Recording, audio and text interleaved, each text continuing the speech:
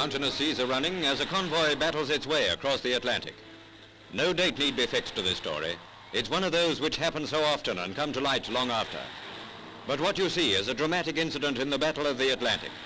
U-boat versus cargo ships and escort, somewhere in 31.5 million square miles of Atlantic Ocean.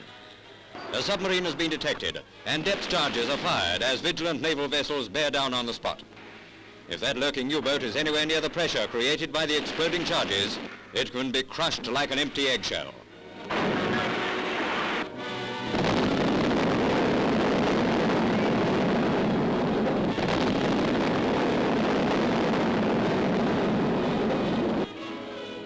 Forced to the surface by the depth charges, the crew is taken off as the submarine begins to settle by the stern.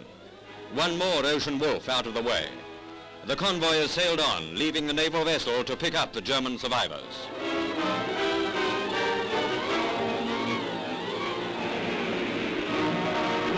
Borne on the waves is the wreckage of a U-boat now sunk fathoms deep, her crew taken prisoner.